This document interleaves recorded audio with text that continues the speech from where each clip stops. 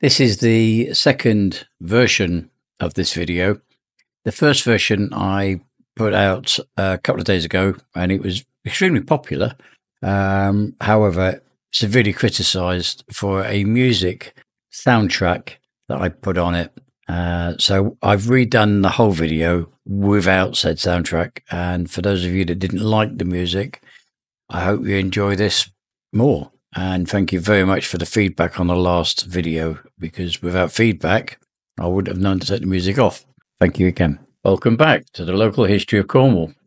Today, we're diving into the life of a true engineering legend, Richard Trevithick. Now, if you've ever ridden a train or marvelled at steam engines, you owe a lot to this Cornish inventor, a local man from Camborne.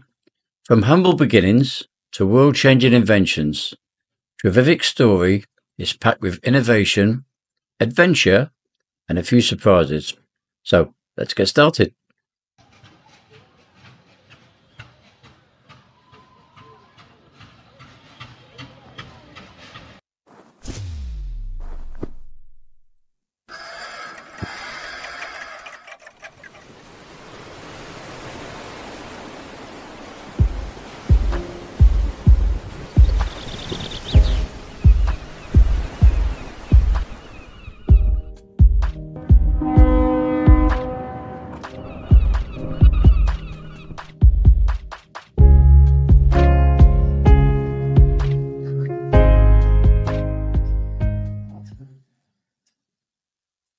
Richard Trevithick was born on April 13th, 1771, in Ilogan, Cornwall, a region famous for its tin mines. Picture a young Richard, the youngest of six, growing up surrounded by the clatter and clang of mining machinery.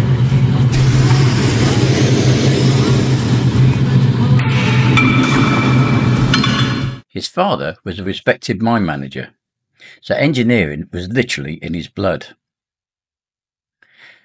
But Richard wasn't exactly a star student.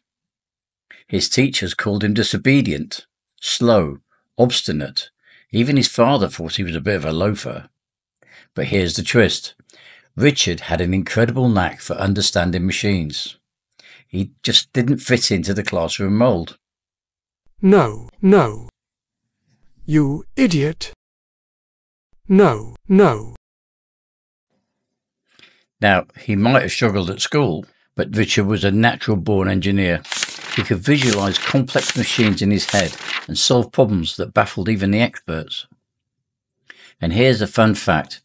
The man grew into a giant, over 6 feet tall, earning the nickname the Cornish Giant. Aged just 19, Richard landed his first engineering job at the East Stray Park mine. By 1796, he was promoted to chief engineer at the Ding Dong mine. And yes, that really is its name. And the same year, he married Jane Harvey, daughter of John Harvey, founder of Harveys of Hale. Together, they had 6 children, including Francis, who later wrote his dad's biography.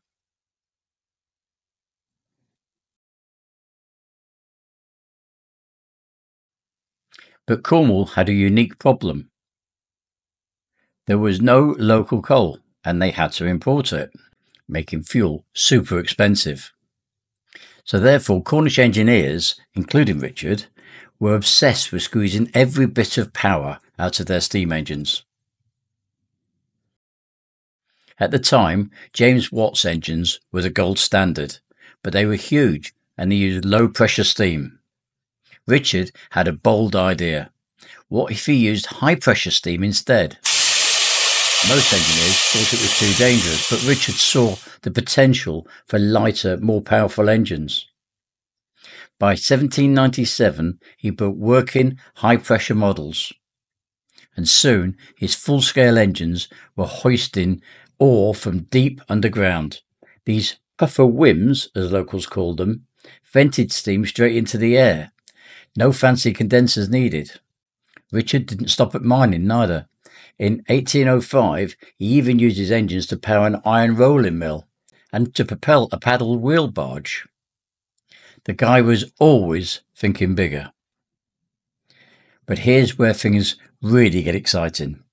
On Christmas Eve, 1801, Richard unveiled the Puffin Devil, the world's first high-pressure steam road vehicle. He and 7 friends took it for a spin up Camborne Hill, making history as the first people to ride a steam-powered vehicle. Imagine the scene: steam billowing, gears churning, and the locals staring in amazement. This was the dawn of the steam-powered age.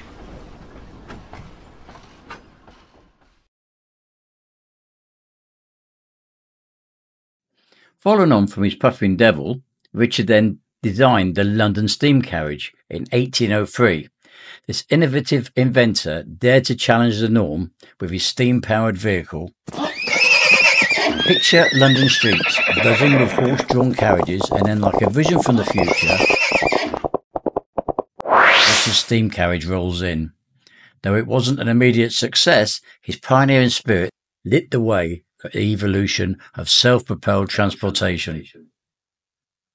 Richard's London steam carriage was something of a trailblazer in transport history. Unfortunately, although groundbreaking, it faced a bumpy road. It was expensive to produce and maintain. The technology was still in its infancy, and this led to reliability issues. Roads weren't really designed for such vehicles, and the public perception leaned towards scepticism and fear, stoking resistance and strengthening their reliability in the horse-drawn carriages that they saw as safer, cheaper, and more comfortable. But Richard kept pushing boundaries, and in 1804 he built the world's first steam railway locomotive for the Darren Ironworks in Wales. On 21st of February, his locomotive hauled the train along the tramway, another world first, and this event paved the way for the railway revolution. It should be stated at this time that the tramway in question was never used for steam, and it would have been a horse-drawn tramway. The ironworks belonged to the Humphrey brothers, Samuel, Jeremiah and Thomas, and although they operated in Wales, they weren't Welsh, hailing instead from Stourbridge. It was Samuel Humphrey who made a wager with Richard, 500 guineas, equivalent to roughly £23,000 in today's money, on whether his locomotive could haul a load of 10 tons along the full length of the Darren line with only one person aboard and successfully return with the empty wagons. The bet was put to the test on February 21st, 1804. The following day, Richard recorded in a letter, "Yesterday, we set out on our journey with the engine. We transported 10 tons of iron, 5 wagons and 70 men riding aboard. The journey spanned over 9 miles, completed in 4 hours and 5 minutes, though we had to clear trees and remove large rocks along the way. The engine operated at nearly 5 miles per hour without requiring additional water in the boiler throughout the journey. It consumed 200 weight of coal. On our return trip, roughly 4 miles from the iron's shipping point, a small bolt securing the axle to the boiler broke, causing all the water to escape and preventing the engine from returning until later that evening." However, the adjudicator, one Anthony Hill, turned out to be rather pedantic. He refused to pay up, citing technicalities, such as alterations made to the Plymouth Tunnel to increase clearance and the failure of the locomotive's water pump. Despite this, the Darren locomotive proved easier to manage than horses and had no trouble pulling a 10-ton load. According to Richard, the machine operated for several days, covering the full 9.5-mile stretch of the line. Richard even intended for the locomotive to haul Samuel Humphrey's coach along the tramway, potentially making it the first passenger train pulled by steam engine. Unfortunately, it was too heavy for the brittle cast iron tram plates. Eventually, the locomotive was repurposed as a collier winding engine at Fosse Fran colliery, where it was likely scrapped in 1859. The Darren locomotive was the first rail-borne vehicle to propel itself under its own steam. It ran on 4 flangeless iron wheels and weighed about 5 tons when dry. Its boiler was cast iron, featuring a wrought iron return flue and chimney. A single horizontal cylinder, 8.5 inches in bore and 4 feet 6 inches in stroke, powered the engine. Exhaust steam from the cylinder was routed through the water heater before being expelled via a blast pipe in the chimney. Richard was the first to recognise and describe how the blast of exhaust steam improved combustion. He observed, "The fire burns much better when the steam exits through the chimney than when the engine is idle. The steam increases the draft significantly as it moves up the chimney." Onlookers peered into the firebox as the engine operated at a slow pace, noting how the flames brightened each time steam was released into the chimney. The locomotive's working pressure likely reached 50 pounds per square inch, and it featured a spring-loaded safety valve, another of Richard's own inventions. It also deserves recognition for pioneering the use of 2 cylinders, working cranks set at 90-degree angle, which made the engine's motion more stable and eliminated the need for a flywheel. This was crucial advancement in steam engine and locomotive development. Richard definitively demonstrated that a steam engine, thanks to high-pressure steam, could be built light enough to move itself. Additionally, he proved that iron wheels on iron rails provided sufficient traction for locomotion. He wrote, "When that engine in Wales travelled along the tram road, which was very smooth, all its power still failed to make the wheels slip even when it was chained to a strong post for that particular experiment."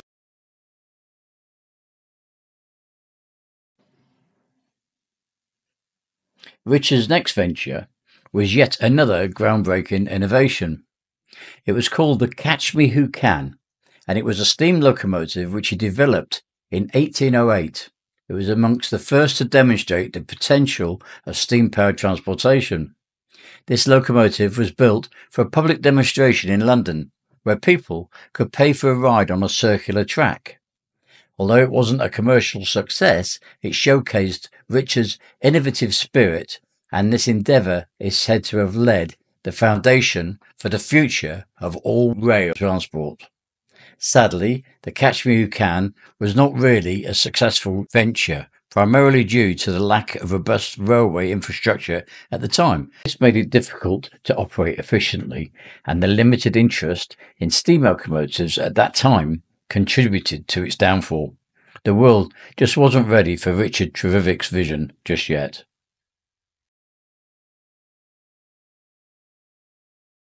But despite all of these setbacks, Richard didn't give up, and his next venture took him away from Britain's shores. In the 1810s, he took his expertise to South America, working as a mining consultant in Peru. He even explored Costa Rica, proving himself as a true global engineer, always searching for new challenges.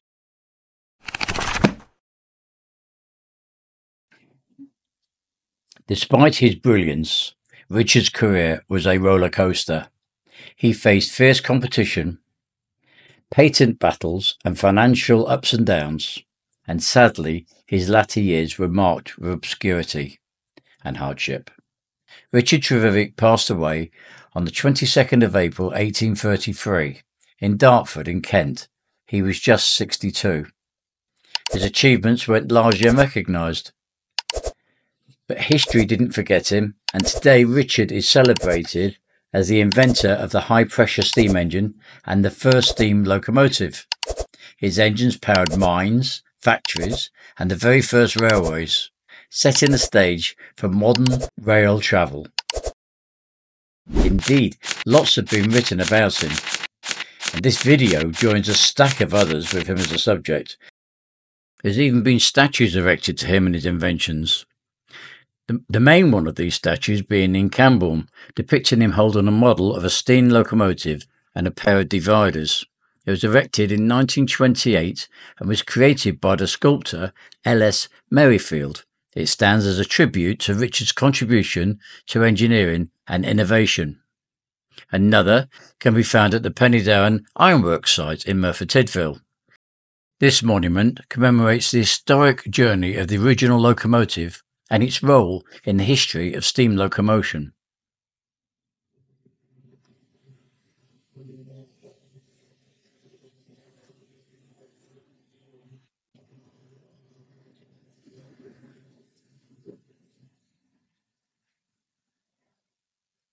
But the greatest commemoration of Richard's life must be through Trevithick Day in Camborne. Trevithick Day is an annual celebration of Camborne's industrial and mining heritage and is dedicated to Richard. The event was first held on the 28th of April 1984. It's taken place every year since, traditionally falling on the last Saturday of April.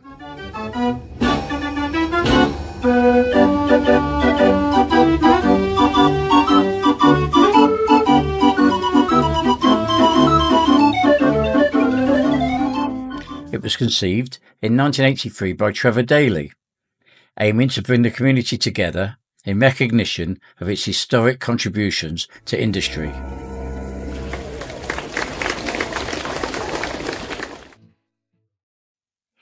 Over the years, attendance has generally ranged from 20 to 30,000 visitors.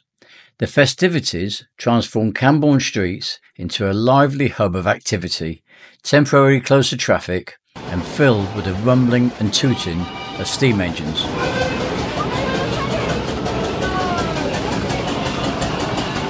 Throughout the day, visitors can enjoy an array of attractions, including steam engines and a steam parade, sound stages featuring local bands and choirs, street entertainers, buskers and stalls, a fairground and street food vendors, historical exhibitions and museum events, a schools competition, stationary engines and vintage vehicles, trips on vintage buses, and morning and afternoon processional dances led by the Camborne Town Band.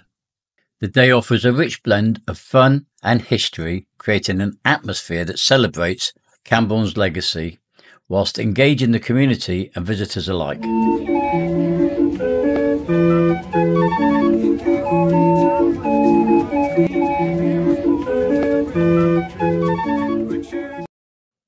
So the next time you see a steam engine or ride on a train, remember Richard Trevithick, the Cornish giant, who changed the world with his bold ideas and unstoppable curiosity.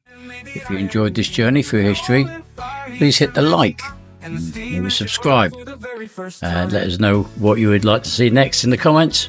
And don't forget to do the bell thingy.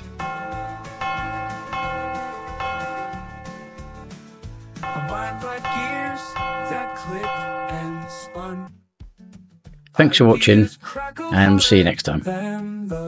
Thanks for watching. In the heartbeat of Cornwall, he found his start. A steam revolution, a work of art. Oh, the wheels would turn and the whistle would sing. A Cornish man lead the Iron King. Through the coal and fire he drew his line, and the steam engine roared for the very first time.